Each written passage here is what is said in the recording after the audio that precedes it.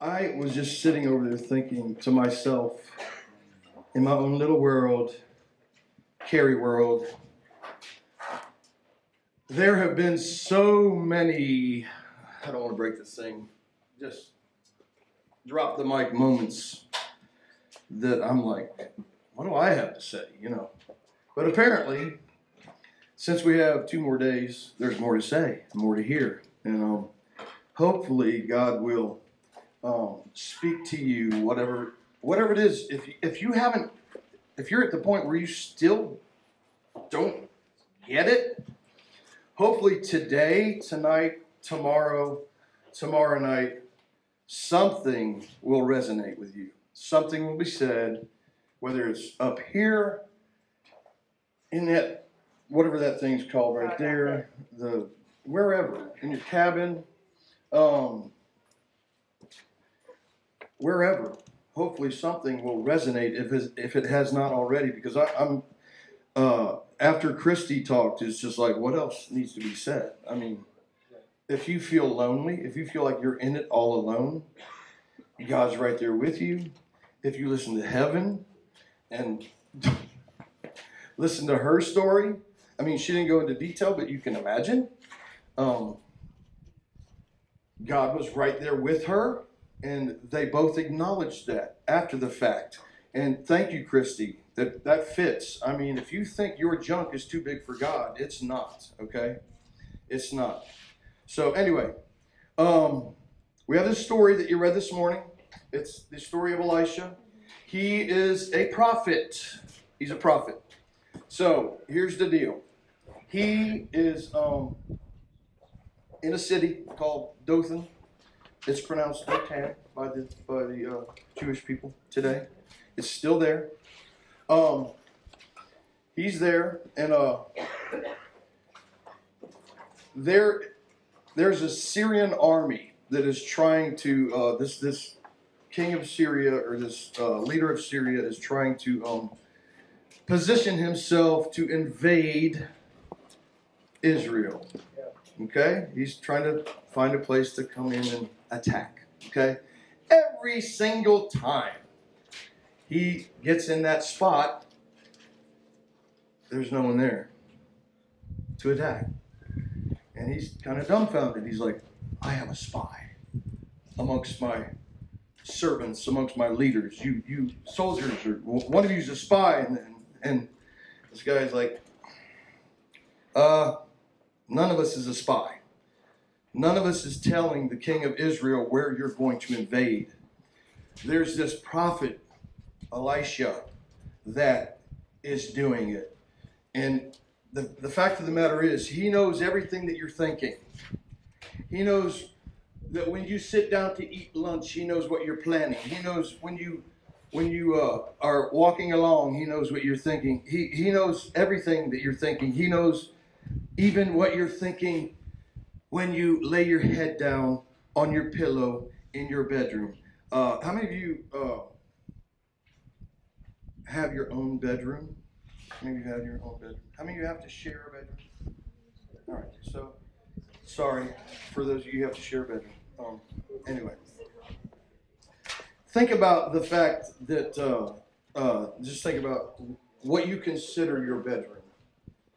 How many of you consider your bedroom like your kind of private space? That's your private space. You don't want anybody coming in there messing with your stuff, okay? That's where you go have your deepest thoughts. That's where you may or may not do your Bible study, have your quiet. See where I'm going with this?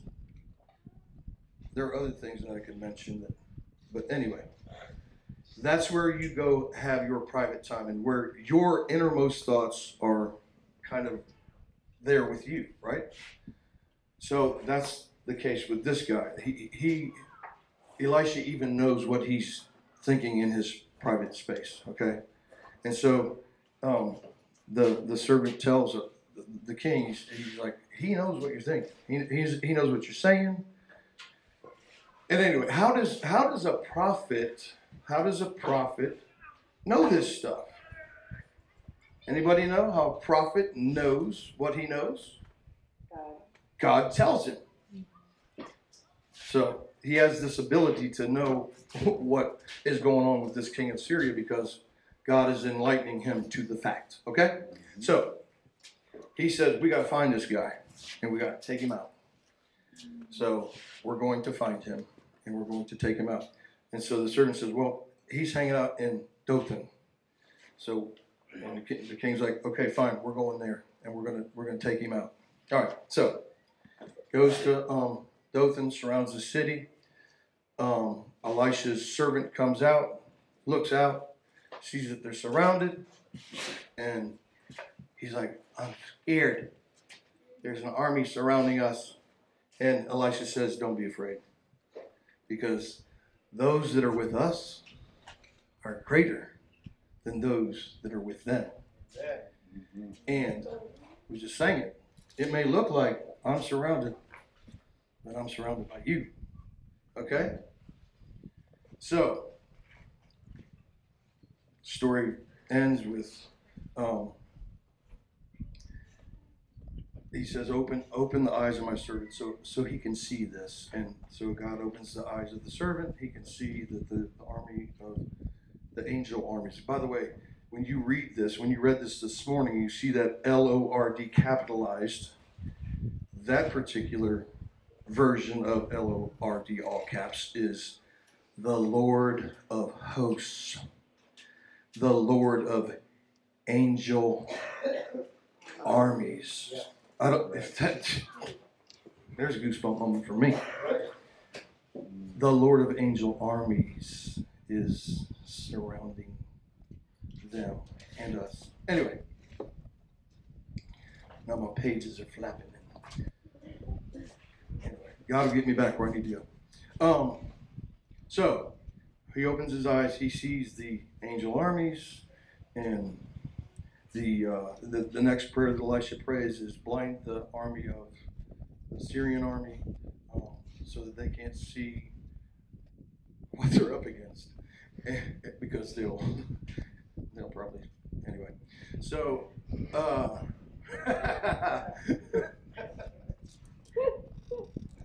I'm sorry. Anyway, so he blinds the Syrian army, and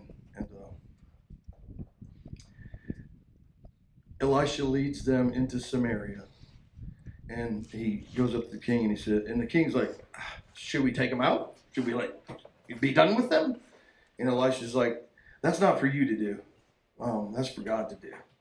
And so what we're going to do is we're going to feed them, and we're going to send them on their way.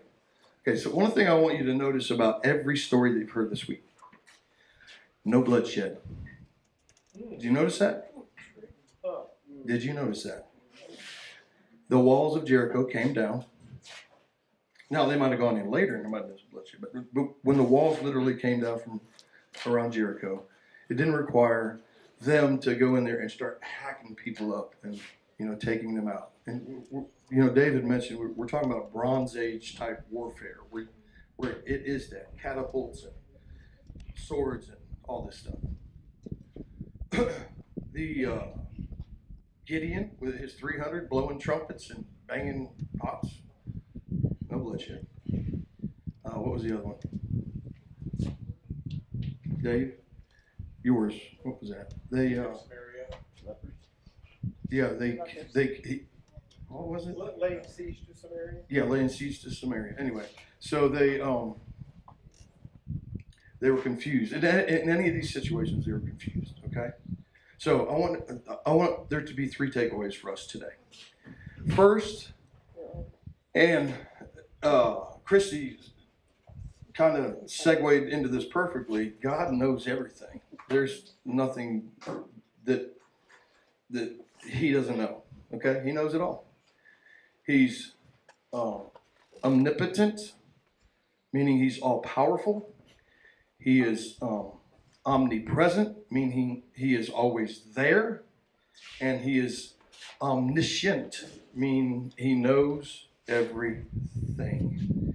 He knows when you rise, when you lay down. He knows your every thought, your breath. He knows the number of your days. He knows all this. Second thing is that what you perceive as reality may not be. Okay? What you perceive as reality may not be actual reality. Matter of fact, sometimes it usually isn't. Okay? Leah, what's that song we sang? Where the ground you're standing on isn't nearly as real as the God who made it. Yes. You hear that? The breath in your lungs is not nearly as real as the God who gave it to you. Yes. Whether you feel that or not, it's true. The beating heart in your chest, even, is not as real as the God who put it there and formed it while you were in your mother's inmost parts, or formed your inmost parts while you were in your mother's womb. So what you perceive as reality isn't always, or usually isn't, what is actually real. And third thing is this, that we tend to look at physical problems and not the spiritual solutions to those problems. So we get easily bogged down by the fact that it's right in front of me. I can see it. I can't fix it. And I don't know what to do. So we usually see physical problems rather than the solutions to those problems, which come in the spirit. All right. So let's go back to God knows everything. And I want to talk about the Syrian king. God knows that, and I'm pulling out what we read about him to make a point about us. Okay. So the point is that if God knows that guy's every thought, he knows his every move. Don't you think he knows your every move? He knows your every thought. He knows your every mistake, anytime you're going to make it, and he doesn't give up on you. All right. God knew that Christy was going to be in a closet. God knew that heaven was going to be abused sexually. God knows that I'm going to screw up. God knows that you're going to screw up and mess up and not get it right all the time. He knows that. Yes. But guess what? He promises in his word. And in Exodus, also again in Hebrews, he says, I will never leave you nor forsake you. Doesn't matter. So somebody shared that they shared that footprints story. Who was it? Shared that footprints thing where. Raise your hand. Where are you? I don't see you. Raise it higher. Oh, there you are, trying to hide from me. I'm sorry, I just went into middle school teacher mode. All right. What's your name? Lana. Hey, Lana shared the footprint story where you think God is not with you when you feel so alone. And it's true. As what's that word? Cliche or whatever. So sometimes stories that you hear them so many times they just become ordinary. That's one of those that you may have read over and over again, and it can. I'm glad that you actually brought that up again because that's one of those that had kind of become ordinary to me. But the more I thought about it, the more I thought about every one of my life experiences where I felt alone, where I felt like God was so far away. Right. And I looked down and I thought, the only footprints I can see are my own. And he was carrying me. So, anyway.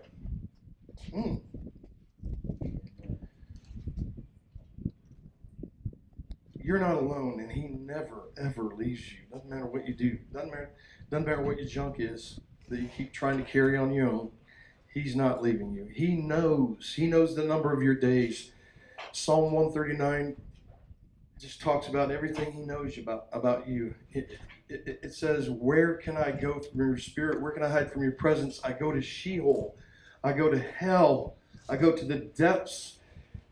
And I try to get away from you, and you come and find me there. Right? Amen. Matter of fact, now that I think about it, you never left me. You were with me the whole time I was going there. Yes. You didn't come get me. You went there with me. Yes. Yeah. Because I can't get away from you. It doesn't matter. Stop trying. It ain't going to work. You can't get away from me if you're trying. Amen. It also says that, some of you might be thinking, I got all these questions. And I'm going to tell you what, David, when he was writing that, I guarantee he had questions because he says, your thoughts are too wonderful for me. Yes. I can't even get a hold of them.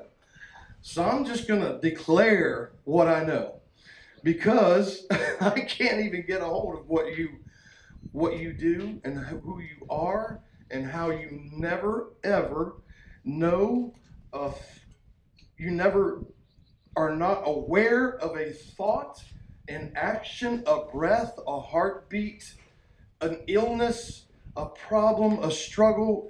You're never not aware of any of those things. Yes. You know it all. Right. And when you're by yourself and you're thinking about, should I do this or not do it?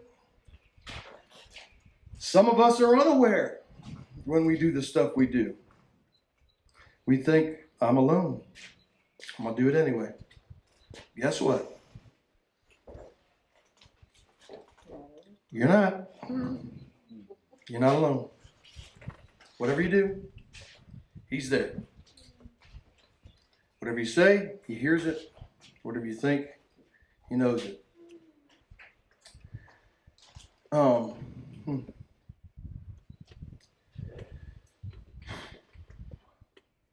He knows the number of our days. He knows where you're going to be and when you're going to be there.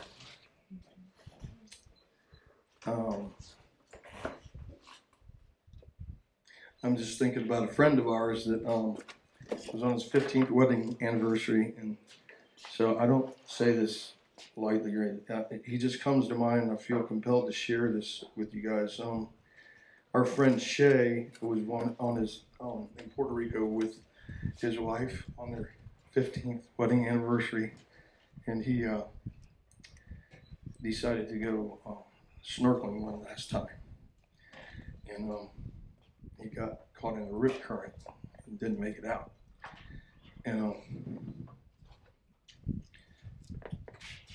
we pray for our friend Misty pretty much every day that she can be comforted and have peace, and she knows in her heart of hearts that God knew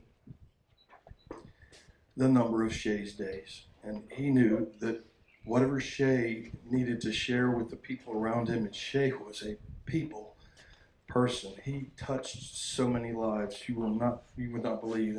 And the thing about it is, and I've shared this with some people here, some of our loved ones go on, but they don't stop living because their legacy lives on. Okay, and God knows that they were going to touch a certain amount of people in a certain way, and their lives were going to continue producing fruit even after they're gone. So he knows that even. Okay, God knows everything. The other thing is this. God, or the reality that our reality may not be, or it usually isn't what we perceive.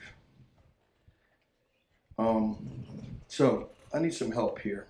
I just thought about this while I was here. What's your name again? Ben? Ben? Yeah. Please come in. Ben? Did you? Josh. Some big boys. Thank you. And I need you. Yep. Now, I need you guys to surround him. Microphone. Surround him. All right, so, no, you got to surround him. Surround him. All right, so, archaeology is important. Geography is important. Thankfully, I talked to my brother Dave last night. If you don't like geography, it's important in some respects. And you're going to find out right now how archaeology is important for us in this lesson, in that they did a dig and they found out that Dothan, the city Dothan, is on a hill.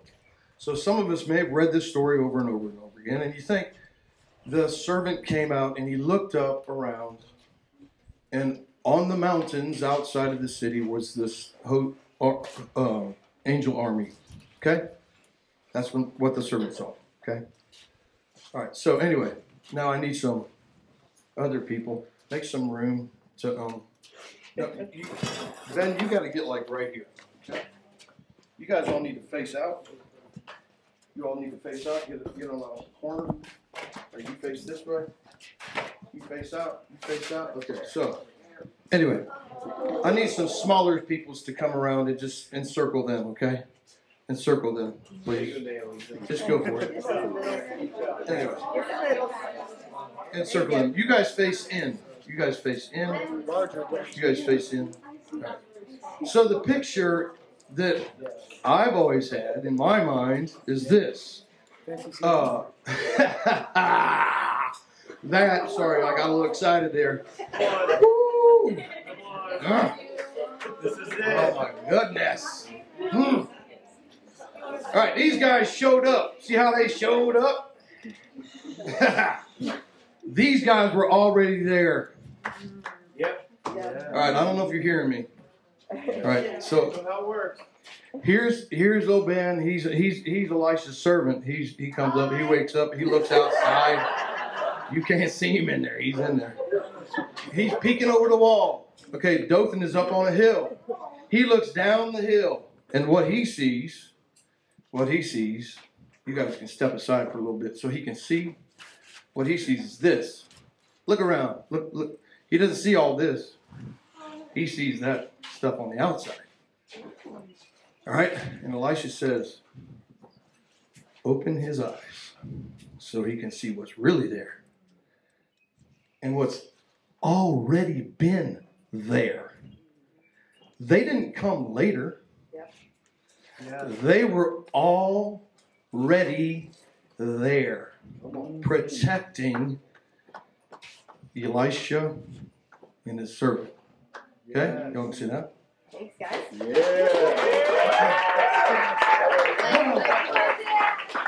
Angel Army.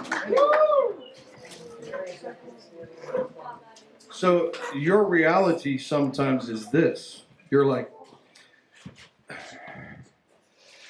where are you, God? I need you to show up. Right. He is already there. I feel so alone.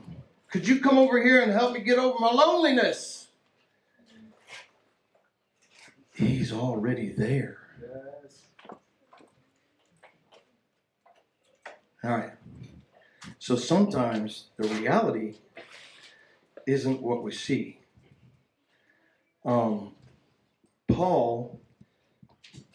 wrote these letters to these people in these churches, and one of them he said this. It said,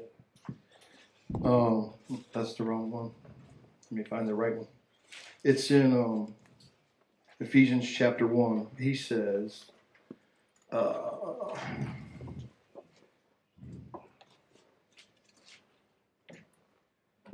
he's basically thanking God for this church that he's writing this letter to. And he says this. He said, for this reason, because I've heard of your faith in the Lord Jesus and your love toward all the saints, I do not cease to give thanks for you, remembering you in my prayers, that the God of our Lord Jesus Christ, the God of glory, may give you the spirit of wisdom and of revelation in the knowledge of him, having your the eyes of your heart enlightened, that you may know what is the hope to which he has called you, what are the riches of his glorious inheritance in the saints, and what is the immeasurable greatness of his power toward us who believe, according to the working of his great might,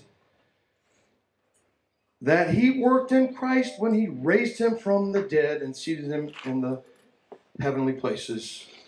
God wants you to be able to see the reality that is there right in front of you. He wants you to know that there are angel armies encamped around you.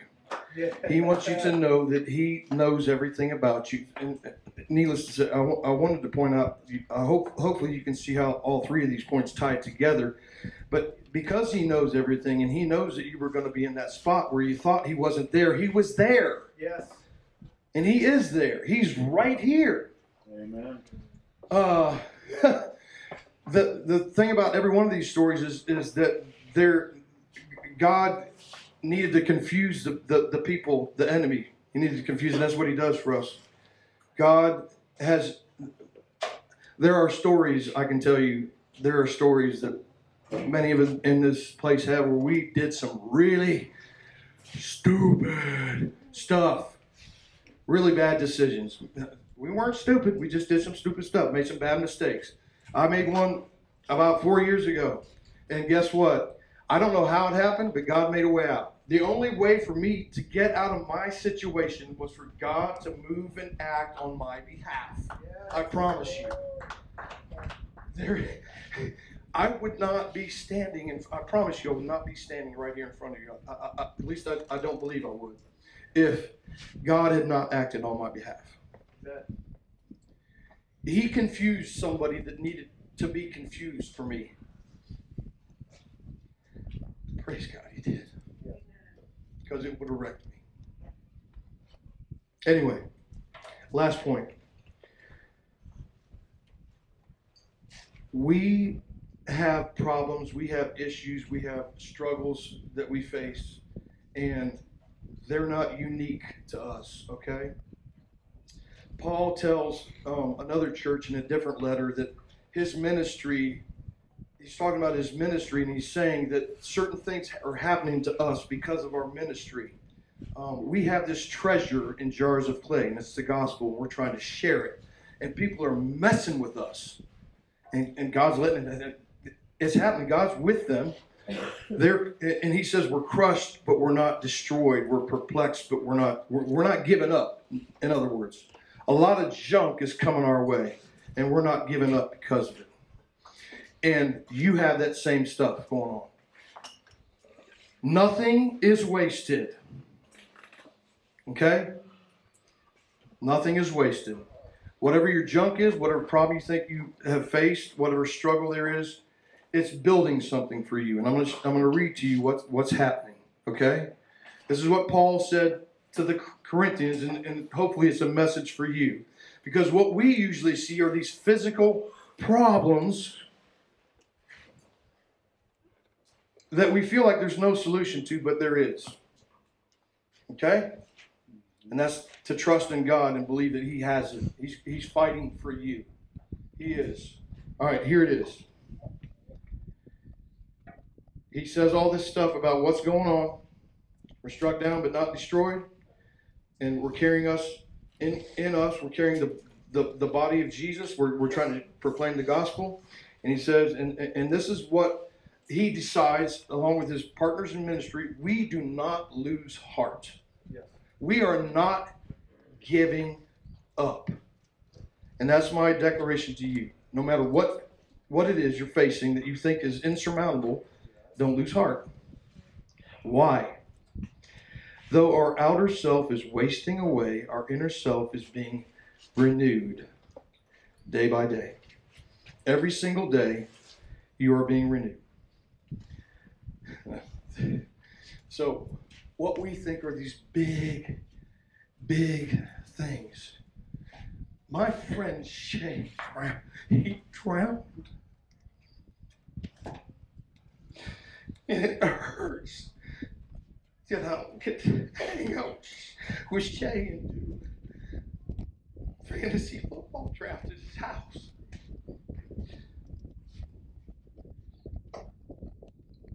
But guess what? These tears, this pain in my heart, it's light. And it's momentary. Yes. It's going away.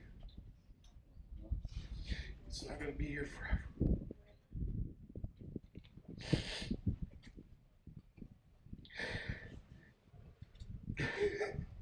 This light and momentary affliction, and whatever it is for you, that's the most recent thing it is for me, but whatever it is for you, it's preparing you for an eternal weight beyond, eternal weight of glory beyond all comparison. Nothing that you're going through